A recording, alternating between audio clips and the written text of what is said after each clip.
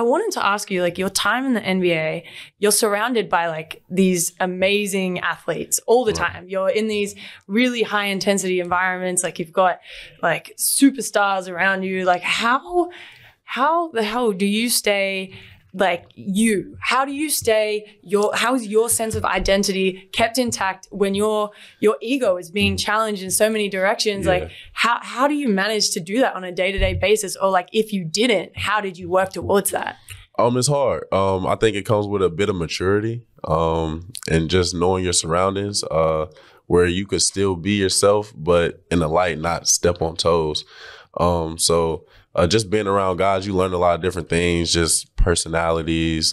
Everybody's not the same. You have like guys like Giannis who are like super humble. They don't really say too much. Like, then you got other like superstar guys that are just like, nah, I know who I am, and you either take it or leave it. So just knowing your personnel in a sense. Yeah, it's super hard. It's tough mentally, just going into those situations, and it's super political where it's like, I may be better than this guy, but they're paying him $200 million and they're paying me $3 million. Yeah. Like, I might not ever get an opportunity, but you got to just stay consistent and keep working and not let that like dawn on you about like your work ethic or how you go about your day, and just enjoying the game. Because sometimes it can take the joy out of it, because it's kind of like you're worrying about the wrong things at times. It's just like, man, I want to play. Like, why am I not playing? Why is this not happening? Why is this not happening? But sometimes you just got to like wait your turn in a sense and just like keep going until that opportunity comes, because it's a lot about opportunities and